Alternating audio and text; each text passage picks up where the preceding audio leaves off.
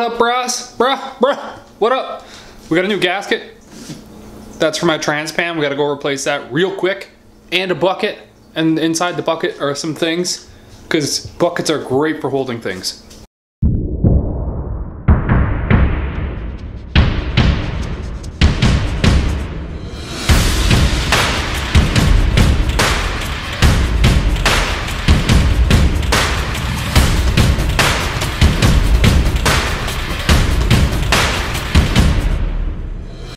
I really want to save the fluid in the trans, but my bucket just like barely reaches and I'm not gonna be able to get it out, so I'm gonna have to like pull it out the back of the car. Notice my burnout marks on the floor? While the car is in the air, I'm actually gonna put my street tires on for now because I want to go take it to a car meet later.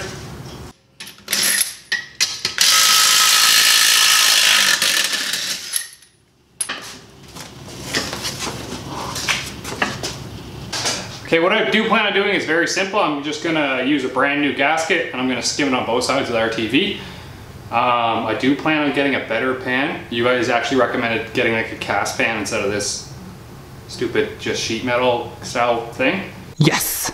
And it's not that I'm not listening to you, it's just I don't want to put any more money in the car this year, so this pan's gonna do for one more rental. I'm just gonna make sure it seals up. Woohoo! Getting high in here. Getting high. Fucking kids. Shiny clean. The Turbski 400. All old oil. Gross. I had this thing and it just slides over the end of the tube and then you can just roll the tube. It's like super convenient. See? Find one of these. It's the best thing ever. Plus I think my hole's a little bit too small. Yeah, this hole's gotta be a little bit too small. That's what she said.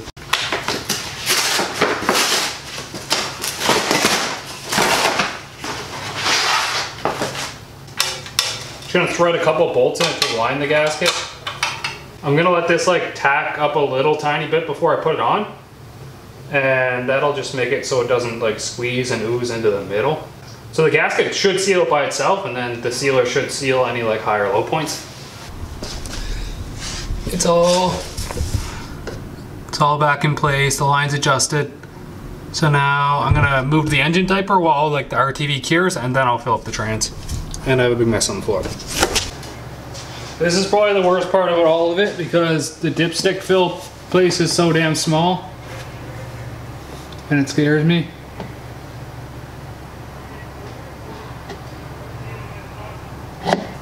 Oh boy. I'm gonna make a mess in that engine diaper that I just put in. What are the chances this thing's gonna start? It's on ethanol, so not likely.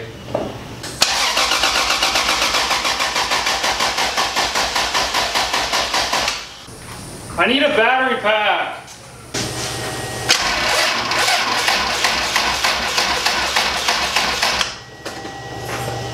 My battery's bullshit. What the fuck? I'm gonna go ahead and throw this stuff on because it looks sexy.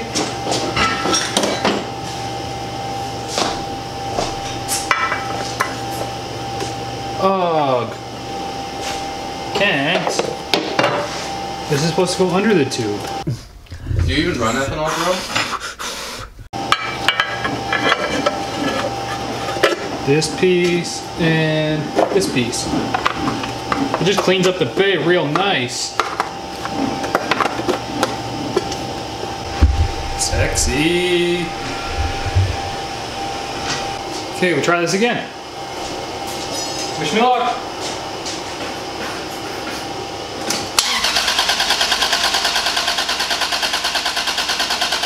Okay, one more tip and trick. So ethanol is like really weird to, well, E98 specifically is, really hard to cold start because it doesn't atomize under E85, I believe. So it's not making a mist like it should. But here's a tip to get it warm because it won't start unless it's warm. So We're gonna go over here on this side. Yep. And we're gonna take this propane bottle and we're gonna put you here. And we're gonna take off this vacuum line.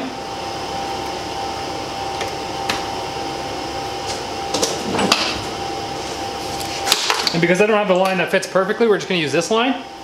And we're gonna make that fit in this hole. So it's kind of sealed on there. And then put this one on the propane hole. Open this. Pour some propane in the intake.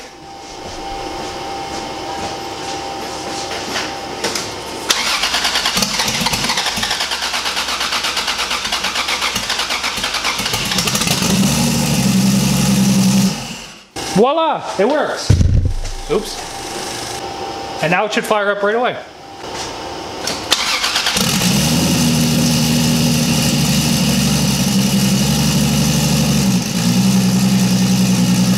You probably can't hear me when I have to check that oil dipstick, looking right beside the hood exit exhaust. Wasn't very good thinking on my part. So as I was saying, I have to check that dipstick back there, which is in a very bad position because the hood exit is right there. And I just get a face full of ethanol and it's hard to breathe and it hurts my life. I'm gonna take the skinnies off here real quick. And then I think I'm gonna take you guys for a drive because I don't think I've actually taken you guys for a proper drive in the daylight. I'll show you how the ECU reads stuff. I'll show you how the trans brake works and then maybe a little tiny street pull. I don't like driving the car on the street because it is a menace and I don't want to lose my license or anything like that. That's why I kind of dedicate it to a track car. So yeah, cool. Now what I need to do is I need to change when my nitro shuts off. So I should change this to 30 because you have to add 1 bar for atmospheric pressure, so it should shut off at 15 pounds. I'll actually like do a log and stuff and then I can bring up the log and I'll show you guys what I know and how competent I am with this. I'm not like a tuner by any means, but I can show you what I know and how to change the simple things that I change at the track in order for me to get off the line and get down the track without spinning and shit. So I'm actually gonna pump some more ethanol in this thing because it's kind of empty.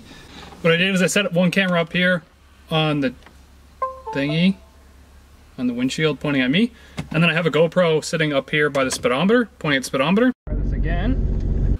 And anytime that I go to do something on the computer, I'm just gonna pull the GoPro off and point it at the computer so I can just kind of overlay the videos.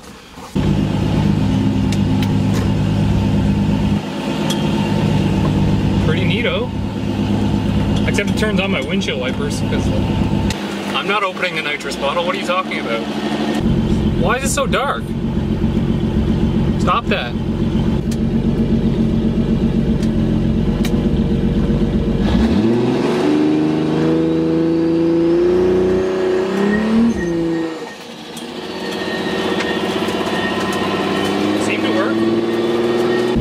Now that log that I just did, well, it wasn't actually a log, but that hole that I just did, it's actually stored in the ECU, which is a kind of nice benefit of having a standalone ECU.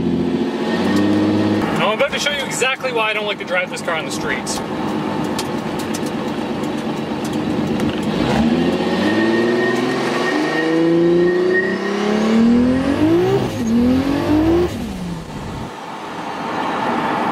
That's why. What the fuck?